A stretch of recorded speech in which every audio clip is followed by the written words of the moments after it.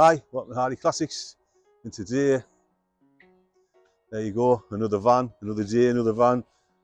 If you know me, you know what I'm like with my commercials. I love light commercials, absolutely adore them, they're part of my youth, and I think a lot of people are that way.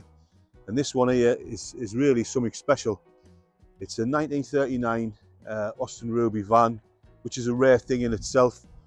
But what makes this double rare is this is the last one off the production line. So this is the last van that ever came off that production line.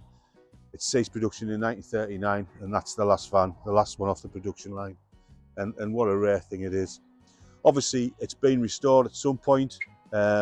We've bought it out of a deceased estate along with another couple of vehicles, which you'll see on the website.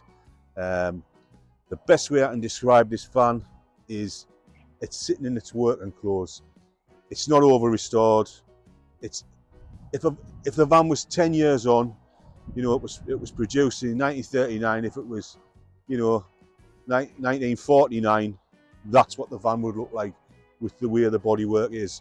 Not that it's rotten or rusty, it's just the way it looks. And I wouldn't change it in any way. I definitely wouldn't. Paintwork, it's presentable. It's got a shine on it, again, but there's imperfections in it. It's not a conk-horse paint job, but it's not conk-horse money. The van's not a fortune, as vans go, because we all know how much these things can be worth. Sign writing, it's got the guy's sign writing on the side there. It's hand painted. You could get that painted off and your name in there. That wouldn't be a problem. Same on the door. I would leave it the way it is. It's a bit of history. It's a nice thing. Vinyl roof, of course. A lot of them had the vinyl roofs to save money and weight, so they put the little vinyl roofs on them. This one's nice. It's been done. Quick look inside. There's the interior. It's nice and tidy. It's had new seat bases, but they haven't bothered with the backs, which is a bit unusual. Again, would you bother? I don't know. New door cards. The door cards are nice.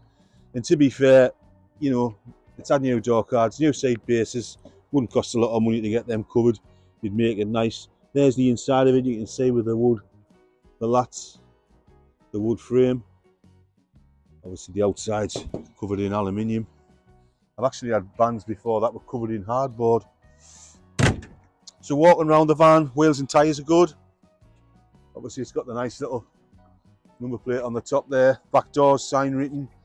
Two little portholes there, spare tyre and wheel. Exhaust good. Around this side, again, wheels and tyres good. We'll have a look in here. Again, the dash is nice. Everything's nice and period. Again, not over restored like a lot of these things do.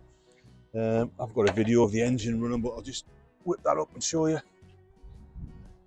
There's the engine bay, nice and clean. Like I say, it starts and stops, does what it says on the tin, really. Like all these commercials, I wouldn't like to drive them 200 or 300 miles. They're bloody uncomfortable, and that's the way they are. But if you want something to take to a show, you want something nobody else has got, because other people have Austin Ruby vans and Morris Minor vans or whatever, but they won't have the last van off the production line, and this is the last van off the production line. If you need any more information on it, look on our website, follow us on YouTube, Instagram, send us a message. I'll send you some more photographs or a walk around video. A lot of people buy cars and vans off us. They don't even come to the site. They just ask for pictures and we'll send them, and they'll say yes, transfer the money and it's away. We'll transport it away. But there you have it. The Austin 7 Ruby van, the last one. Right, well, we'll get this little beast fired up and see how she goes. Like I say, if you need any more information, just give us a shout. Follow us on Instagram or YouTube, Facebook. We're on all the social media sites. We're actually having a car show, 12th of June, so you can come down there and have a chat to us. If we haven't sold this, we'll be taking this down. It'll be up for sale. Bye-bye now.